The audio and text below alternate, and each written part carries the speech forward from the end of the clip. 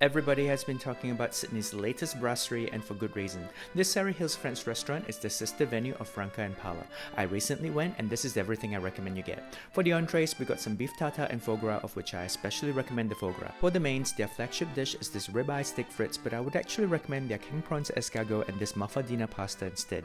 We also got some sides, and guys, this duck fat potatoes was so freaking good. Don't forget dessert, their citrus baba with mascarpone sorbet is a showstopper. Pair all of this with some killer cocktails for a perfect night out. This is Armorica in Surry Hills.